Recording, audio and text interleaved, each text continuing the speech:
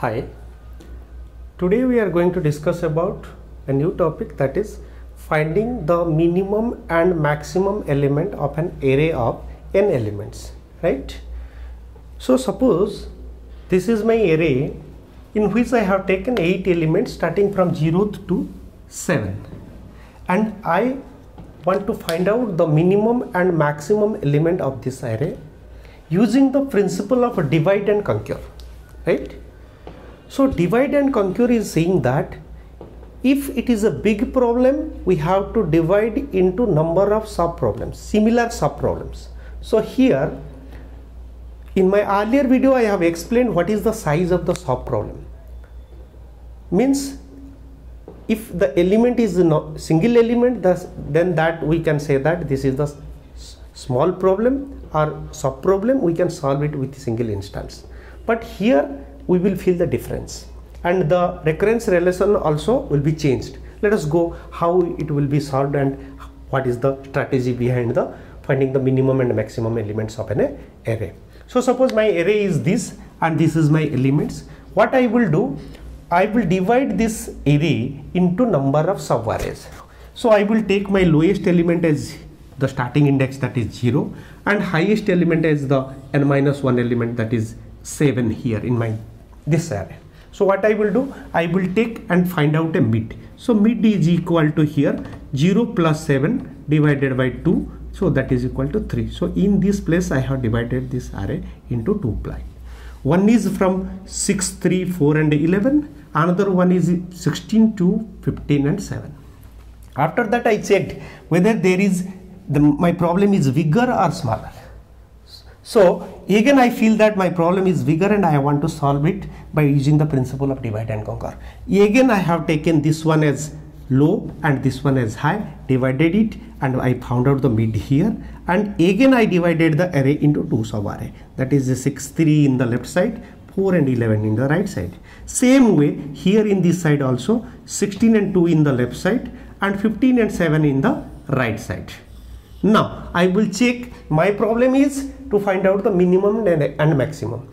If the number of element is 2, one will be minimum and one will be maximum. In this case we will not go for the further division, that is in 6 and 3. If you will divide it, no problem, but it will, this one will be the minimum and this one will be the maximum, and in the right side this one will be the minimum and this one will be the maximum.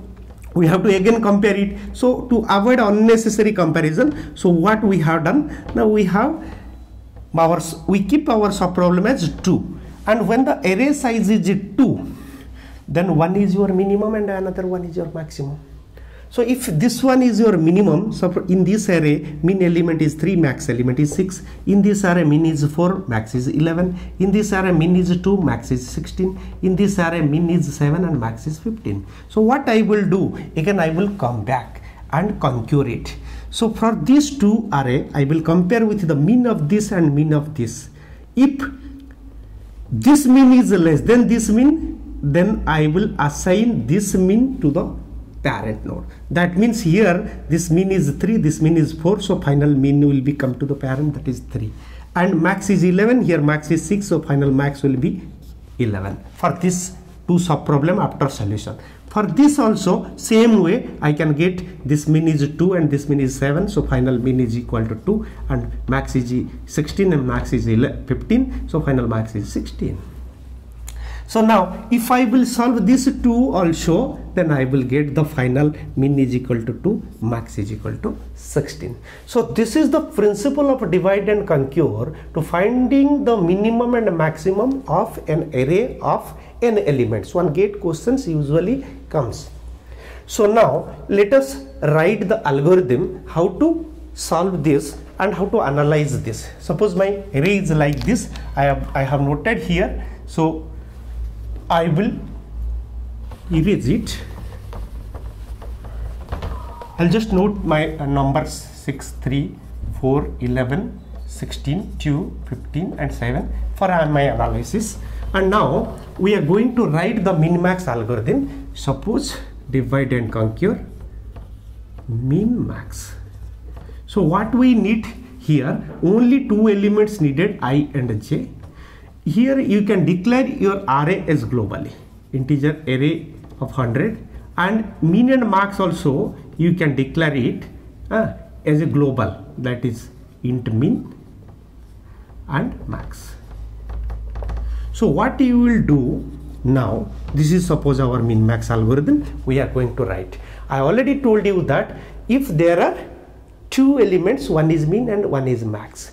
If there are only one element, that one is min and that one is max, we should not have to compare. So first thing is we should have to check if our I equal to j, that means if there are only one element is there, then that element is min and that element is max. So min is equal to max is equal to a of I or j, whatever you can write.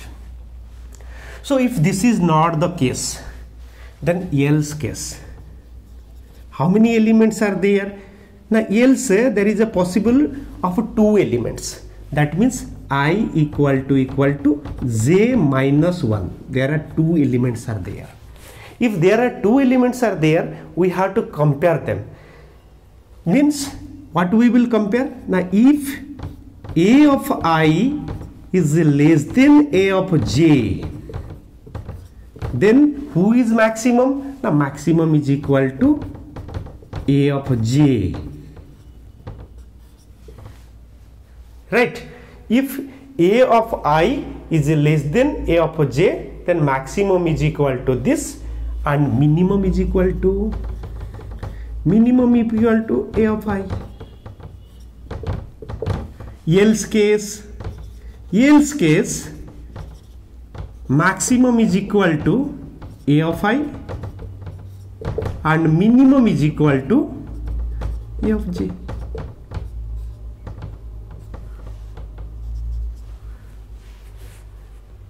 Now after, if there are not two elements, so I have conclude my this. If there are no two elements, then what we have to do? Now we will go for else. Else what we will do? Now else we have to do that, we have to calculate the mid. So find out the mid. Mid is equal to I plus j divided by 2.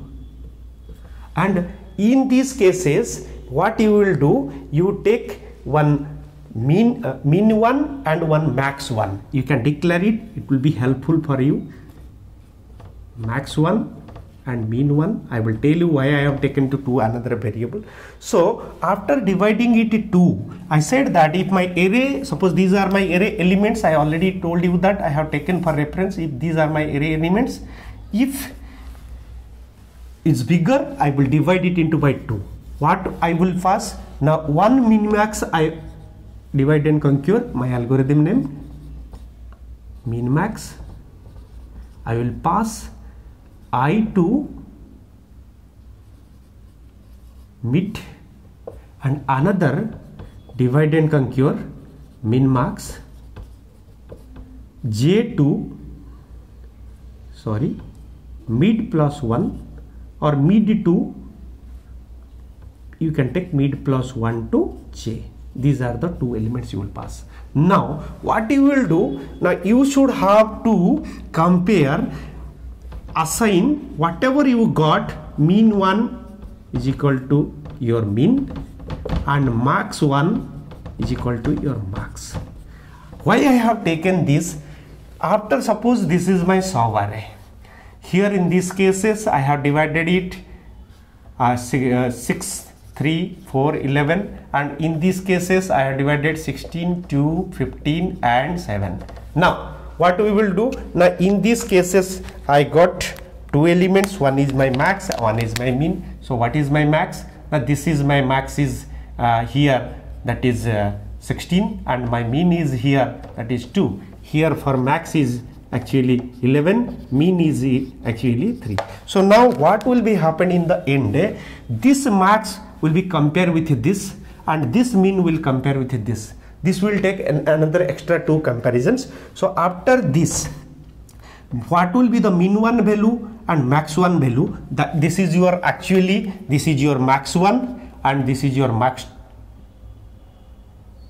2 and mean 1, mean 2, like this. So if you will go for this recursive relation, think about max and mean and you compare like this. Now what we will do, now we have to compare another two comparisons needed. What is that?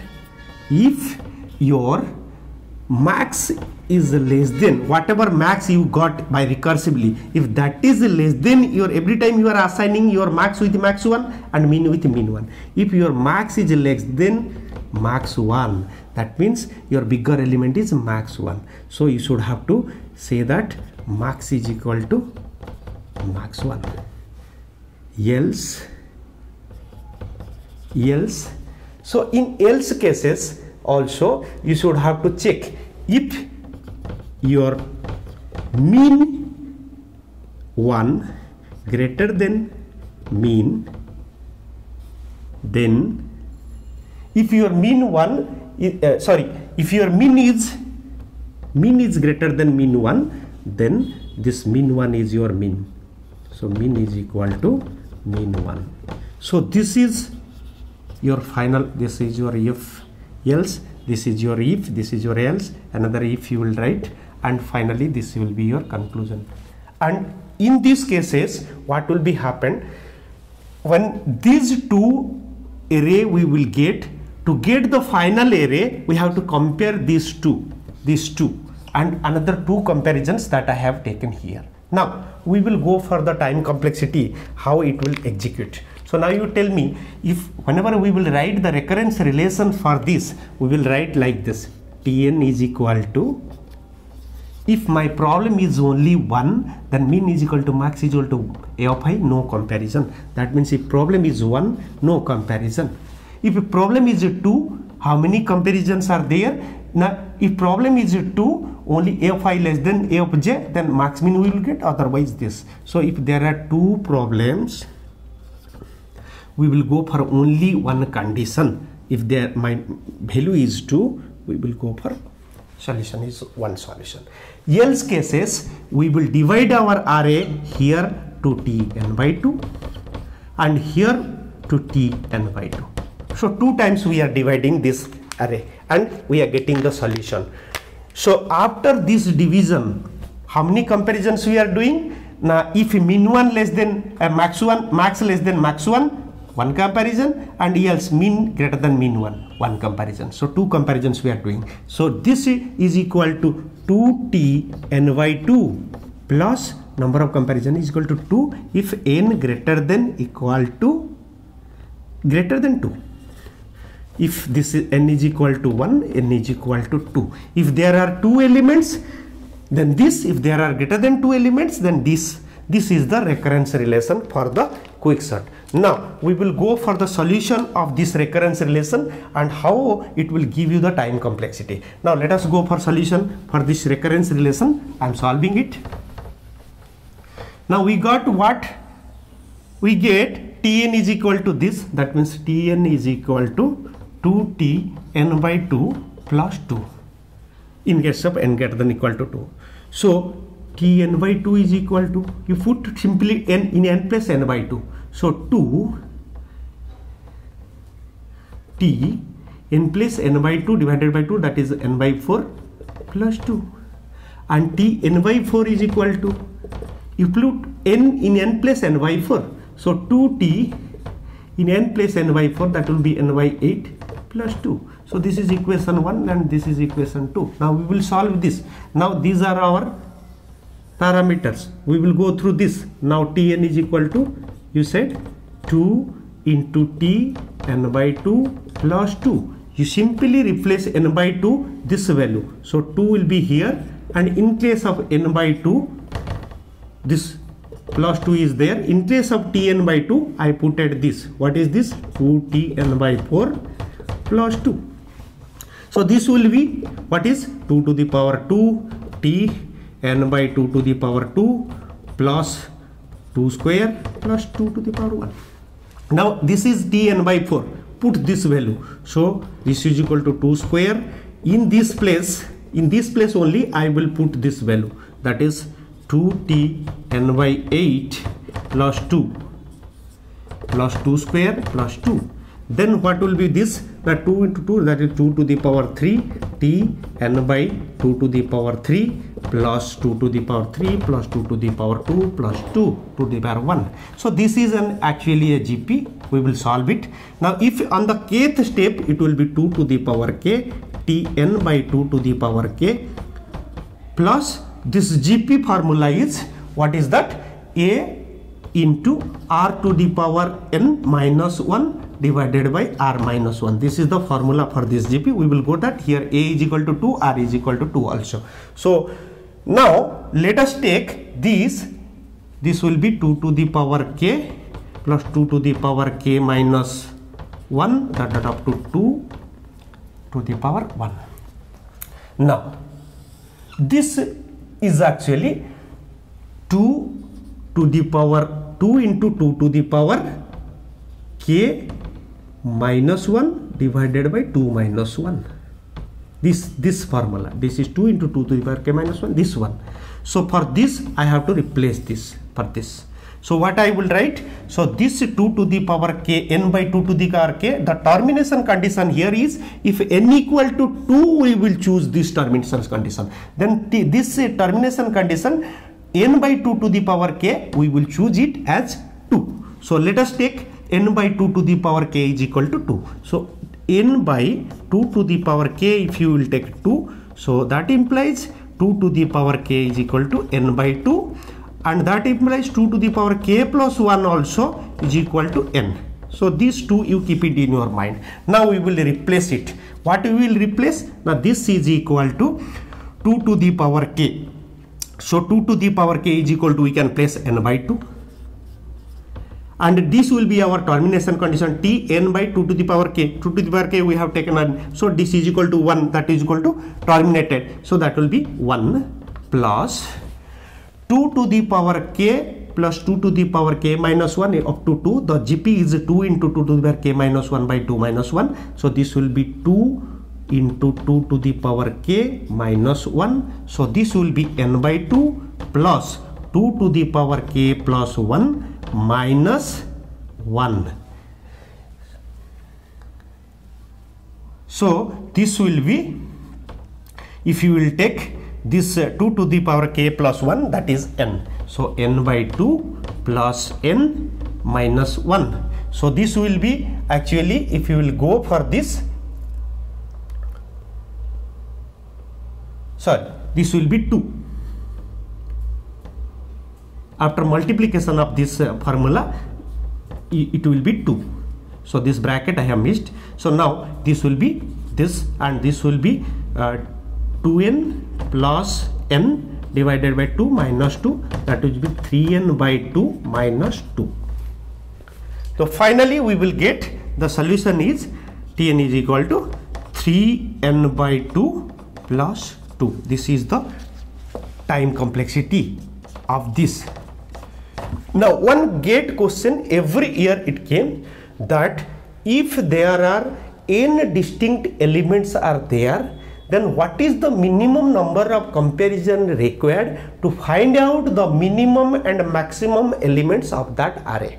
The question is like that. What is that gate question? If there are n distinct elements are there, we have to find out the total number of comparisons. So if there are last year in 2017 one gate question came, that if there are 100 elements are there in the array, what is the minimum number of comparison required to find the mean and max? So simply 100 into 3 divided by 2, sorry, this is minus 2, that will be 300 by 2, that will be 150, minus 2, that will be 148. This is the answer for this 2017 gate questions. So this is all about the min max algorithm. Thank you.